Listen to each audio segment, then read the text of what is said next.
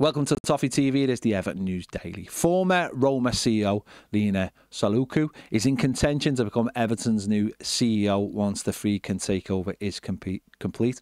Saluku resigned from her role at Roma in September, obviously due to the sacking of De Rossi, and also lots of things were going on. They were the ultras were going to the training ground. They also went to her school as well, and it became just a little bit too much. And she fell on a sword. She's got a brilliant track record in law and in sport and in football. She was at Olympiacos over in Greece. She worked as part of the Olympics over there in 2000 as well. So she has had a fantastic apprenticeship ahead of any possible role at Everton. I recently spoke to John Solanco from Roma Press all about her credentials.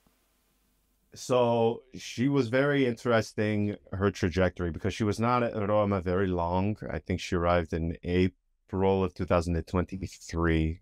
So she was not in that role particularly long. Her time was interesting because she arrives at Roma and they name her CEO. She has a history at Olympiacos, so very highly regarded. And in the original press release, they make it clear that she will be overseeing primarily things off of the pitch, including the stadium. However, come December, January, when Roma announced that Thiago Pinto, the former sporting director of the club, was going to be leaving, he was the one when they announced him. They made it explicitly clear that he would be the one overseeing sporting and on-pitch matters.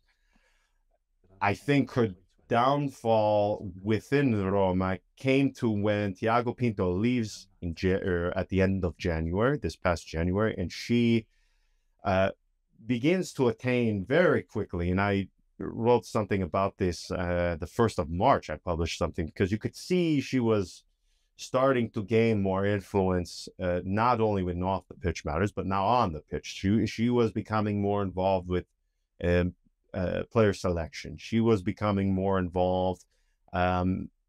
She was the face at the UEFA draws. She would be doing interviews prior to matches as well.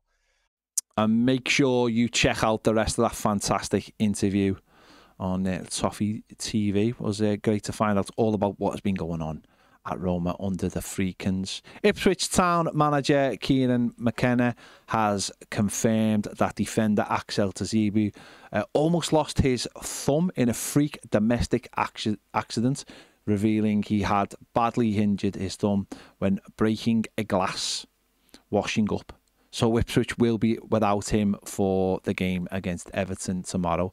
They will also still be out without midfield duo Lens Cadusti and Massimo Luango this weekend.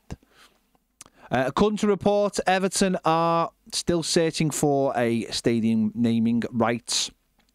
And Toyota is one of the companies that has been mentioned in multiple reports in the last couple of days. Obviously, this is due to the fact that the Freakins Group hold the rights to sell Toyotas in the Gulf states in America, and it's the reason they made their money. And obviously Toyota has been a link since the Freakins takeover was muted, not only for the stadium but also for the sponsor of the shirts as well. We'll have to wait and see whether that happens. Obviously, with the situation last week with Manchester City and with the Premier League, that could be made easier. It might work out that it might be made easier over the coming weeks and months, but there could be a little bit of a grey area right now where they could nip in and get Everton the best possible deal. Listen, it is at the moment only reports, and it is one of those stories that, you know, could have started anywhere and ends up being a rumour that has turned into fact and then isn't really fact. We'll wait and see, but it does seem like a credible link for the naming rights of the Everton Stadium. Bank of America has also been mentioned this week. Obviously, a huge company. Possibly the second largest bank in the world.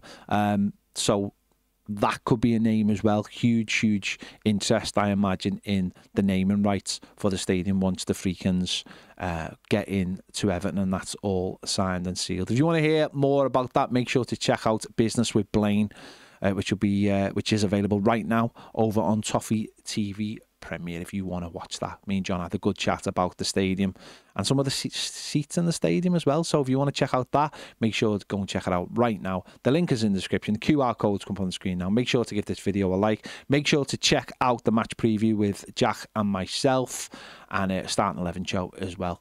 All the links are there. Go and check out all those fantastic shows. See you later.